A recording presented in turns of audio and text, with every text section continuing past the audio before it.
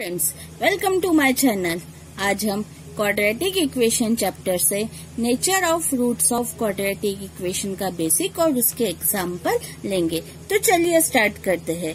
हमारी quadratic equation की first video में फार्मूला मेथड से क्वाड्रेटिक इक्वेशन कैसे सॉल्व करना है ये हमने एक्सप्लेन किया था। x is equal to minus B plus minus under root B square minus 4ac upon twice ए। ये जो फार्मूला था वो किस लिए था? For the roots of quadratic equation ax square plus bx plus c is equal to 0।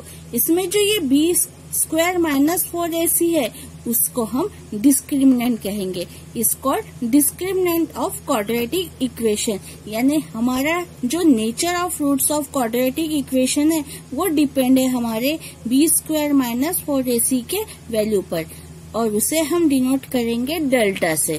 जो Greek letter जो delta है उसे हम del is equal to be square minus 4ac, इसे डेल्टा कहेंगे और ये ग्रीक लेटर है। तो देखिए मैंने एक टेबल बनाया है आपको समझने के लिए। उसमें वैल्यू ऑफ डेल्टा है और ये साइड में नेचर ऑफ रूट्स है। नंबर 1, अगर डेल्टा का वैल्यू 0 आया, यानी डेल्टा का वैल्यू 0 का मतलब हुआ कि बी स्क्वायर माइनस 4ac का वैल्यू अगर 0 आ रहा है तो हम उसका नेचर ऑफ रूट्स लिखेंगे। The roots are real and equal. जो हमारे रूट आने वाले हैं, जो आंसर आने वाला है वो रियल और इक्वल रहेगा। कब? जब डेल्टा का वैल्यू 0 आएगा। ये हमारी फर्स्ट कंडीशन होगी। सेकंड में डेल्टा इज ग्रेटर देन 0। इसका मतलब अगर आंसर पॉजिटिव आया तो हम लिखेंगे the roots are real and unequal. Third condition है हमारी डेल्टा लेस देन 0, यानी अगर आंसर माइनस में आया तो हम लिखेंगे the roots are not real. Not real कब? जब आंसर माइनस में आया। तो चलिए एग्जाम्पल लेते हैं।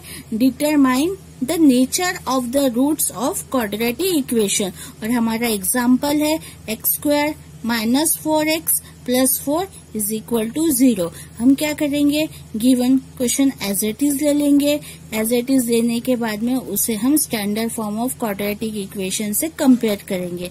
तो हम उसे ax square plus bx plus c is equal to 0 से कंपेयर करेंगे। तो यहाँ पे x स्क्वायर का कोएफिशिएंट a है, यहाँ पे x स्क्वायर का कोएफिशिएंट 1 है, तो a का वैल्यू हो गया हमारा 1। अब यहाँ पे x का कोएफिशिएंट b है, यहाँ पे x का कोएफिशिएंट -4 है, तो b का वैल्यू हुआ हमारा -4। c का कोएफिशिएंट यहाँ पे 4 है, यहाँ पे c है, यहाँ पे 4 है, यानी कांस्टेंट टर्म हो गई हमारी 4। अब हम डेल का फार्मूला अप्लाई करेंगे। Del is equal to be square minus 4ac। Delta का फार्मूला हमने अप्लाई किया। बी स्क्वायर का वैल्यू है -4, तो हमने लिया बी स्क्वायर का वैल्यू -4 का स्क्वायर, माइनस का sign as it is, 4 as it is, a का वैल्यू 1, c का वैल्यू 4, -4 का स्क्वायर 16, 4 1 जा 4, 4 4 जा 16, 16 माइनस 16, आंसर आ गया 0। Therefore roots are real and equal. Example लेते हैं। सेकंड एग्जाम्पल है हमारा 2y square minus 7y plus 2 is equal to 0।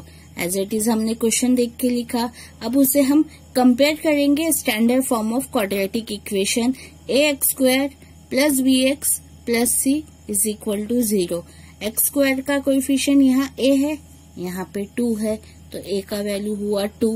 यहाँ पे b है, यहाँ -7, तो b का वैल्यू हुआ -7।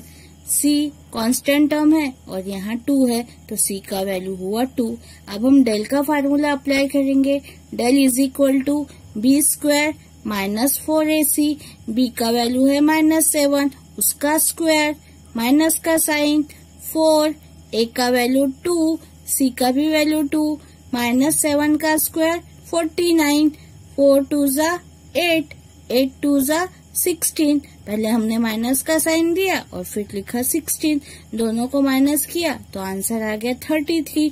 जो हमारा डेल है उसका आंसर आया 33। आंसर पॉजिटिव है। पॉजिटिव का मतलब होगा डेल ग्रेटर देन 0। जो हमारी पॉजिटिव की कंडीशन थी डेल ग्रेटर देन 0, वो कंडीशन थी हमारी roots are real and unequal. तो हमने सेंटेंस लिखा therefore roots are real and unequal. अब हम थोड़ा मार्क्स, जैसा ये एग्जाम में 2 मार्क्स के लिए 2 मार्क्स के लिए आता था, अब थोड़े हार्ड वाले क्वेश्चन लेंगे जो एग्जाम में 3 मार्क्स 4 मार्क्स के लिए आते हैं। तो चलिए एग्जाम्पल थर्ड है हमारा, वहाँ हमें फाइंड करना है, फाइंड द वैल्यू ऑफ के। हमें के का वैल्यू फाइंड करना है if the roots of following quadratic equation are real and equal. हमें के वैल्यू के साथ में एक इक्वेशन देकर है और ये भी कंडीशन देकर है कि real and equal. Real and equal का मतलब होता है डेल की वैल्यू 0। ये कंडीशन के साथ में हमें प्रॉब्लम सॉल्व करना है और के की वैल्यू फाइंड करना है। और हमारा इक्वेशन है 3y² plus ky plus 12 is equal to 0। ये ऑलरेडी स्टैंडर्ड फॉर्म में अरेंज है। हमने एज इट इज क्वेश्चन लिख के लिखा। एज इट इज क्वेश्चन लिखने के बाद में हमारा a का वैल्यू है 3, हमने a इज इक्वल टू 3 लिखा। b का वैल्यू है k, b का वैल्यू आ गया k। कांस्टेंट टर्म c का वैल्यू है 12। अब हम डेल का फार्मूला अप्लाई करेंगे। Del is equal to b² minus 4ac।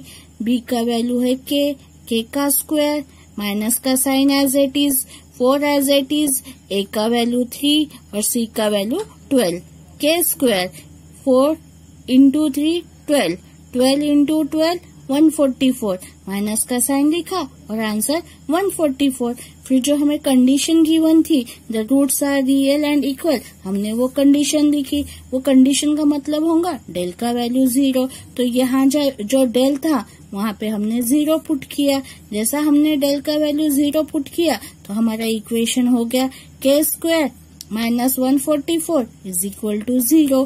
के स्क्वायर एज इट इज 144 12 का स्क्वायर है मीन्स 144, 12 का रूट है means 12 square is equal to 0। यहाँ a square minus b square का फार्मूला अप्लाई होगा, एक बार प्लस दूसरे बार माइनस, यानी फर्स्ट ब्रैकेट में आएगा k माइनस 12 और सेकंड ब्रैकेट में k plus 12 is equal to 0। दोनों को सेपरेट 0 किए, k minus 12 is equal to 0 और k plus 12 is equal to 0।